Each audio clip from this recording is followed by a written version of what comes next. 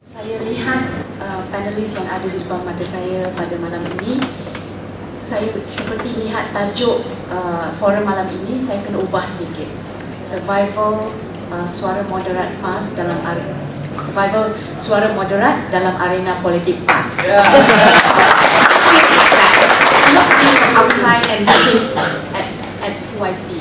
Because if sekiranya saya mau kata survival PAS dalam arena politik Malaysia dan saya mau lihat Nasruddin Tantawi di situ ataupun Haji Hadi dan sebagainya. So just from that outsider's point of view, that's how I see it. Ya, satu. Dua, saya rasa dilema saya sebagai seorang perempuan, sebagai seorang Melayu, sebagai seorang yang agak terbuka pemikirannya dari segi agama dan sebagainya, dan dari segi politik lebih berkiri daripada tengah. Saya rasa dilema saya is encapsulated in Temerloh. You have someone like Nasruddin Tantawi yang menang, mengalahkan seorang yang agak moderat dan dari segi pemikiran saya rasa macam lebih dekat kepada saya, iaitu seorang UMNO. You know, so that is my dilemma in many ways with PAS, based on all these things. Yeah?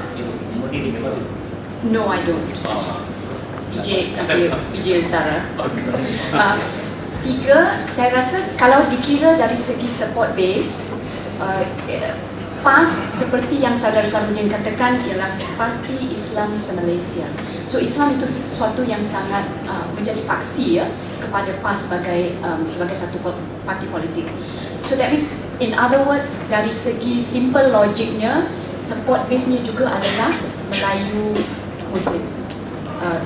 Dan saya rasa di dalam pilihan raya yang ke-13 baru-baru ini, saya rasa undi yang telah menang oleh PAS daripada mereka yang bukan beragama Islam atau bukan Melayu, seperti telah di-offset oleh undi daripada Melayu Muslim yang merasakan bahawa PAS telah terlalu ke tengah, more to the center rather than appealing to their, you know, to their demands or to their interests. So I think in that sense, saya rasa it's for your party. It's hard for you to survive using the definition of you as a party, Parti Islam se-Malaysia, given the electorate that we have. If I were to run, if I was someone who could dictate who could run, I couldn't run in the place where, say, Saudara Musam ran. It would be, you know, a political suicide. But you ran there, but it also meant that you would lose there, because there's no way with the current structure that we have that you would win in that place. Why, for me, why does PAS send someone like you there? Because I know before voting that you would lose. Why do they send you? Because I see if the leadership of PAS is serious to talk about them and position themselves as moderate, then they would send a conservative heavyweight, perhaps, to run in Putrajaya. I want to see a conservative heavyweight sent there and lose, and get, say, Saudara Musam atau Salahuddin run somewhere else. I think, Dr. Dzulkefly, your case is slightly different. So in a sense, I'm not asking any specific questions. I'm just trying to share, you know, pandangan saya sebagai seorang yang bukan ahli PAS, tetapi, you know, mahukan satu pembaharuan di dalam politik Malaysia. Undi saya sekiranya kepada PAS adalah sangat conditional. It is the same kind of undi yang saya berikan kepada, bukan saja kepada PAS, tapi pada mana-mana ahli politik. Once you don't perform, once you don't speak to my sensibilities, saya tak akan undi. You know, you've become irrelevant to me. In the same way that has become irrelevant to me. Saya jawablah sikit tentang politics of moderation yang disebut oleh puan kita tadi. Sebenarnya inilah yang kita mahukan di negara kita.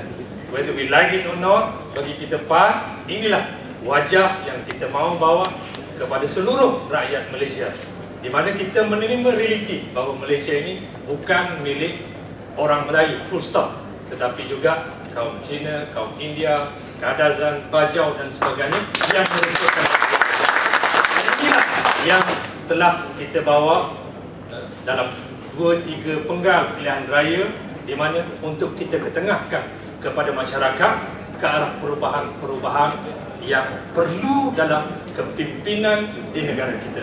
Sebagaimana yang disebut oleh Datuk Usam, apa relevannya kalau kepimpinan Melayu yang korup, kepimpinan Melayu yang menyalahgunakan kuasa, kepimpinan Melayu yang anaknya boleh membeli kondo berapa? 7 point berapa juta dengan gaji yang ada kepada seorang wakil rakyat ataupun menteri yang tidak mungkin dapat membeli harta-harta ataupun aset-aset sedemikian.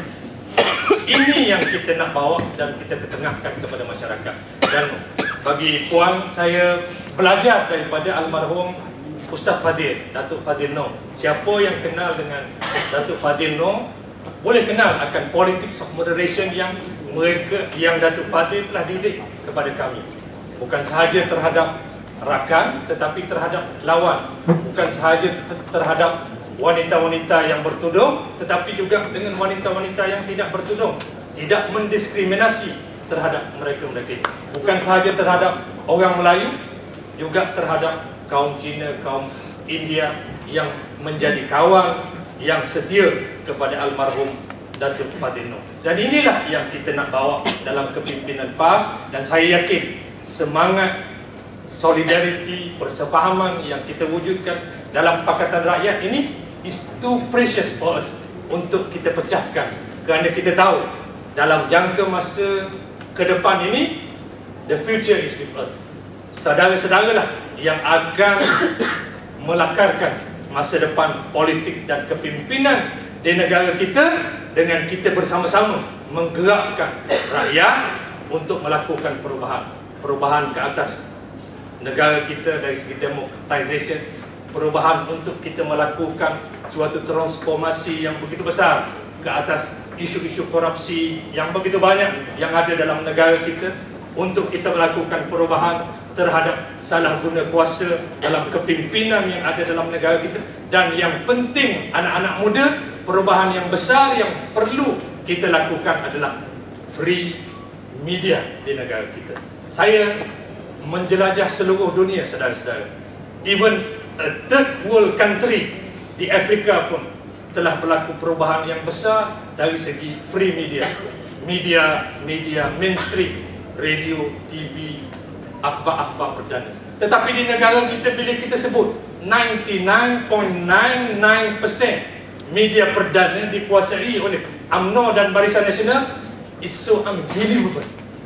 Rakan-rakan kita di seluruh dunia seolah-olah tidak boleh mempercayai bahawa penguasaan ataupun grip UMNO dan Barisan Nasional terhadap mainstream media itu terlalu mencekam di negara kita. Maka ini cabaran saya kepada anak-anak muda. Marilah kita bersama-sama untuk kita lepurkan cengkaman media yang dilakukan oleh UMNO dan Barisan Nasional sejak berpuluh-puluh tahun ini, untuk kita bawa perubahan minda dan pemikiran rakyat seluruhnya di Malaysia ini, supaya mereka dapat menikmati free press di negara kita sebagaimana yang sedang dinikmati di seluruh dunia sekarang. Terima kasih. Puan Mas, ya, tanya soalan saya satu panjang. Mujurlah beliau sebutkan perjumpaan dengan moderate PAS, tidak liberal PAS, ya. Masih kurang provokasi malam ini. Apapun saya nak sebutkan betapa kompleksnya politik Malaysia, ya, dan kompleksiti itu, ya, kerencaman itu berada pada semua parti politik dan PAS tidak terkecuali. Saya memandang itu sebagai satu yang positif seperti mana yang kawan-kawan sebutkan sebentar tadi. Namun apa yang permudahkan bicara politik kompleks ini, to simplify it, ya, saya yakin parti yang akan menduduki, ya, dan memenangi kedudukan middle Malaysia dan centrist position akan bakal memerintah dalam waktu-waktu mendatang, khususnya dalam periode ke-14. Kerana proposisi itu, kerana tesis itu, kerana andaian dan penegasan itu, Maka KJ kata dan Saifuddin Abdullah kata Najib paling moderat. Saya tidak pasti ya. Tetapi bagi kami, kedudukan pakatan itu sudah berada pada kedudukan middle Malaysia dan memenangi keyakinan tuan-tuan, kerana tuan-tuan lah sebenar-benarnya konstituensi middle voters and middle Malaysia. Nah, sekarang ini tergantung kepada PAS. Sejauh mana kelangsungan ya kepimpinan PAS mampu meletakkan PAS terus berada dalam kedudukan itu. Saya sebenarnya kurang senang dipanggil moderat, dipanggil liberal, ya? Walaupun saya Demokrat, itu pasti. Demokrat itu pasti sebab apa? Kita mengambil pentas pertandingan dan pentas apa ini dikatakan wajah silmiah itu. Kami Islamis, tidak ada pertikaian, dia masukkan Islamis, paham ya? Dan kami Demokrat karena dalam Islamis itu ada julatnya, from Islamis jihadis kepada Islamis Demokrat. Saya ambil peluang ni nak jelaskan satu isu yang terlekat pada saya sebagai satu tuduhan. Dan saya sengaja menyebutkan perkara itu karena ia jelas menunjukkan bahawa Islamis ataupun parti-parti dan gerakan Islam yang mengambil pentas demokrasi pastinya perlu mengambil ya rule of law dan apa yang dikatakan sebagai pertandingan persaingan politik itu di electoral process sebagai jalan cara untuk mengangkat dan memenuhi cita-cita politik kami. Dan dalam suasana hari ini bersama dalam muafakat politik, the coalition politik, the tahaluf siasi dalam Pakatan Rakyat. Lalu saya tegaskan sekali lagi, maka berada pada pertengahan yang dikatakan moderat itu bukan bagi kami sengaja berada di situ. Kami paling tidak ya, yang berada di pentas ini sangat yakin bahawa Islam itu sendiri kedudukannya adalah sangat pertengahan. Wa kadzalika ja'alnakum ummatan wasata litakunu syuhada 'alan nas wa yakuna rasulu 'alaikum syahida. Belakau kami angkat sebagai kedudukan umat pertengahan, the very middle nation, the very fact that ya pada hakikatnya Allah sendiri yang mengiktiraf dan melabelkan umat itu adalah umat yang benar-benar umat yang the middle nation. Dan Rasulullah menyebutkan khairal umuri al-mutawassitah, sebaik-baik dalam segala jalan dan langkah yang kamu ambil adalah yang benar-benar pertengahan. Jadi moderation itu adalah sebenarnya sinonim kepada penghayatan Islam itu sendiri. Kami tidak perlu secara pragmatically going into the centrist position ataupun mengambil mau dipanggil moderat, sebab Islam itu pada hakikatnya begitu. Sebab itu we do not pretend. Sebab itu kita tidak perlu berpura-pura, we are not pretentious, and we are there because it is a demand of the religion, the demand of the deen. Saya terpaksa membuat penegasan itu kerana kami cukup kurang senang kalau dipanggil moderat kan is done pragmatically and expediently. Maksud saya itu boleh faham kerana ia adalah bukan kerana sengaja kami ke situ kerana kami mahukan undi, tidak, kerana Islam itu menuntut kami ke situ. Maka to be in the centrist position is something of a natural imperative, satu yang sudah memang dia dituntut oleh Islam. Sebab itu kalau sudah lihat ya, hari ini yang ekstrimnya siapa? Lawan kami. Yang moderatnya siapa?